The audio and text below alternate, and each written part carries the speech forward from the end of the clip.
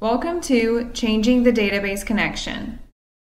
Changing the database connection for reports and books is done in the EPM Workspace repository. You can change the database connection when moving from a development environment server to a production environment server.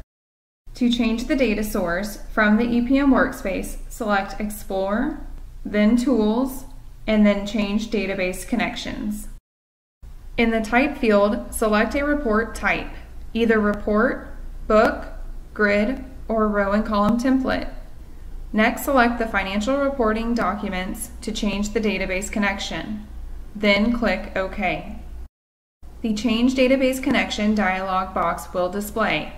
Under Find All References to the Database Connection, select the current database to change. For Replace With, select the new database connection.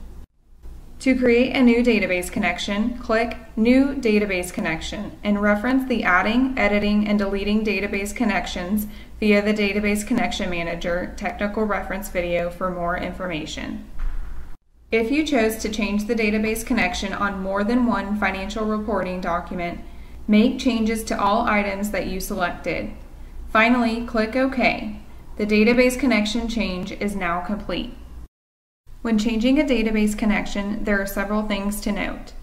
If the dimensions in the changed database connection do not match the previous database connection dimensions, an error message similar to the following is displayed. If this message is received when you open and save a report that has mismatched dimensions that existed in the old database connection but not in the new database connection are removed. The dimension and its members that existed in the rows or columns are removed from the grid.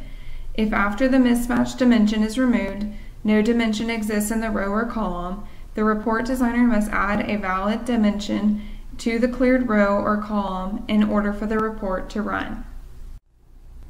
Dimensions that exist in the new database connection but not in the old one are added to the point of view or POV. If the report contains at least one dimension in both the row and column, it can be run and opened when the error message is received. The report can also be exported from the repository. If you do not like the modifications that are automatically made for the mismatched dimension, you can close the report and revert back to the original database connection. That concludes this technical reference video of Changing the Database Connection.